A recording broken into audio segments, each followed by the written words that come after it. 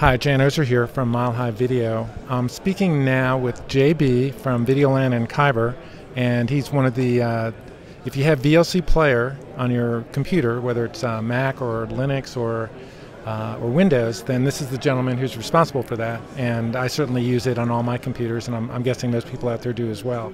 But he's here with another company showing some interesting 3D technology that we'll cover in a moment. Thanks for joining me.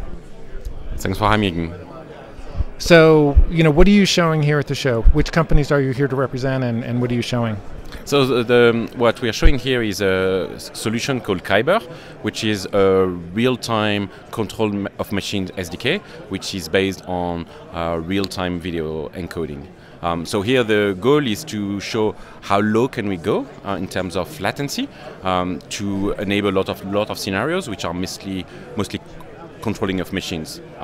So here there is a demo about gaming, because cloud gaming is the most annoying and challenging case, but it's useful for controlling of robots, drones, remote cars, to do cloud rendering and streaming that to devices. So it's really like an SDK to do real-time control of machines, and everything is based on an extremely fast, lowest latency possible video feed and a bidirectional input scenarios and type of server. It's open source, like most of these things I've been doing. It's based on FFmpeg and VLC. FFmpeg as a server, which has been completely rewired to be in a push mode, and VLC, which has also been modified quite a bit to be not in low latency but like real time, right? So on all Kyber, the goal is to go as low as we can, right? Like latency matters most, and it's very different from everything that we're doing as an industry, where we care about quality, about being sure that audio and video synchronization are on, or in the case of WebRTC or SRT, that you need a constant latency. Here, the goal is to go as low as we can, and there is so many scenarios. Cloud gaming is a demo we are showing, but it's probably the most difficult, but the less business interesting one. How do you make money with open source? We've had this conversation as it related to VLC, but why this focus on open source as opposed to commercial type products? Well, for like Kyber is a bit different than VLC or FFmpeg, right? Which as you said, I'm managing, and VLC and FFmpeg tech are being used everywhere, right? You mentioned VLC, but like also the engine of VLC is used in so many applications. And in FFmpeg and VLC, the goal is mostly to get the technology everywhere and people use that. And the only business case there is around that is just support, right? And that's why I have a company on VLC and one on FFmpeg, where I'm basically doing consulting, support, integration for large companies. Here on Kyber it's a bit different, because here I think that we are at the state of the art. It's not like VLC or FFmpeg, which are open source solutions, but like it's not complete innovation, right? Like they were players before VLC, they were encoders before FFmpeg, and they are commercial options. Here on Kyber, what we show here is 8 milliseconds glass-to-glass latency, and I don't know anything, open source or not open source, that is able to do that on so many machines, so many codecs, so many use cases. So here it's a bit different than FFmpeg or VLC. It has dual licensing, right? It's an AGPL license and a commercial license. So if either you're building an open source application or a type of non-commercial use case, and then you're going to use the open source version, or you're a large company and you need to integrate that in your product, and then you will have a classic commercial license. But to answer exactly your question is, today there is so much cost on software, and it's mostly about support, about training, about everything around the license, that basically you're not paying for license anymore, and we've seen that everyone is moving to SaaS, right? You're paying more on the usage base, and if you're in this case, being open source or not doesn't change anything, and Kyber is mostly that type of scenarios. So looking at Kyber, give me an example of the type of company you're selling to, and exactly what your product is doing within that product's use case. There are 4 main use cases on Kyber.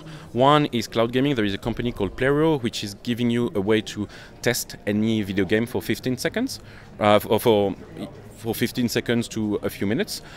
So it's inside the web browser, right? So instead of buying a video game, which is quite expensive, you click inside the web browser, and because Kyber works also in extremely low latency in the web browser, you can test it for a few minutes, and then you decide if you want to buy it or not, right? And it's almost instant.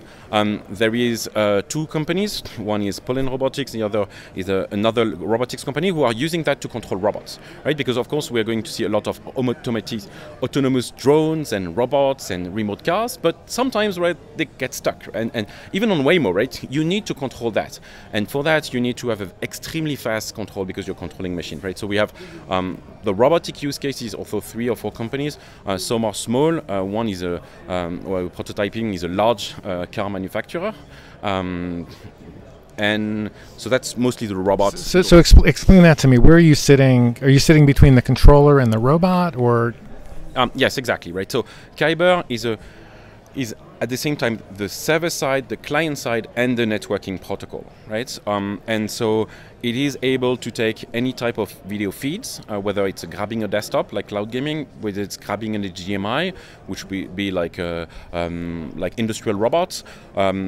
Grabbing a frame buffer like you would do in 3D rendering or gaming, or basically grabbing a camera for the drones, right? And then compresses that as fast as possible with the hardware that you have or the software that you have, and send that over, and on the other side decode and display, but also have bidirectional input so that you can send gamepads, mouse, keyboards, copy paste, file transfer, USB over IP, CAN bus, right? It's really like control of machines. Video is one part of it, but it's not even the biggest part of that.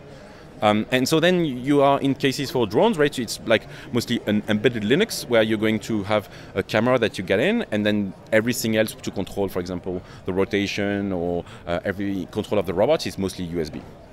Okay, so a subject near and dear to my heart and your heart is VVC. We spoke, I guess, about a year ago, and you said VVC was dead. Yes. I was kind of surprised. The latest version of FFmpeg had VVC decode in it. Yes. And what is your, so, you know, all jokes aside, what are you seeing from the industry about VVC adoption within the companies that you're working with now? I mean, like, it's the same, right? Like, unfortunately, I think that the VVC scenarios are too small and not interesting enough to be a massive thing, and the patents situation is even worse than the HEVC one, right? So for me, it's not compelling enough to have mass adoption, but at the same time, as you know, right, I'm actually the one who has been like sponsoring the VVC decoder inside FFmpeg, right? Because the goal of FFmpeg and VLC is to support everything, right? And that doesn't mean that I believe a codec is good or not, right? That's not my problem, right? As a technical person, like, and as head of VLC and active member of FFmpeg, we support everything, and VVC is a new thing. We need to support it, right? And like, we support things like VP6, VP7, VP8, like even VP9, and those codecs are way less useful. But I still think that I see really a dual track H.264 AV1 on a lot of cases, and I feel that VP8, VP9 are going to go away slowly for AV1, and that HEVC will stay around for broadcasting, but anything outside is just going to be H.264, AV1, and not very optimistic for the mass adoption of VVC or newer codecs. Okay, is VVC playback available in VLC? Yes, of course. Okay, I didn't know that. That's something I'll try. You're here at Mile High. What year is this for you? I think I've been to Mile High 4 times. Last year I was already presenting stuff on Kyber. The demo was a bit less good, right? We were showing this around 16 milliseconds glass-to-glass latency. Here we're showing 8. I also have like the Apple Vision, where we can also play directly that in the Apple Vision. And I brought also a demo of VLC AI subtitle that we showed at CES, where we are showing direct automatic subtitling that we know, right, that many people have done. Wow. but automatic translation of that, of all the subtitles to 120 languages. But all that is done on the device. And that's quite important because there is so many use cases on AI and everything is like done on the cloud, and you need a service and the service might go down. And here we are doing that, and we showed that at CES, where you're doing that on the machine and it works on a normal Mac or a normal phone. And of course, you're American, I'm French, we don't care that much because everything is subtitled, everything is because of obligations and so on. But like when we see the number of people, Eastern Europe, Africa, also Asia, like when we show you can translate anything that you can play with VLC, it could be like live TVs, it works for, and so on. So I have this demo also, and I've done also the, I've brought also the IMF demo. We have a version of VLC where you can play the new IMF format for audio. So my biggest focus, of course, is Kyber, the Kyber demo, but we have also cool VLC demos that we showed at CES and at FOSDEM in the last few months. And for me, I really like Mile High because it's one of the most technical conference on video ever, right? And very few people, but such high quality, right? Compared to IBC or NAB, which are massive, and so many things are mostly commercial, right? And marketing. And here it's just about like true tech. Okay, listen, thanks for your time, and have a great show. Thank you very much.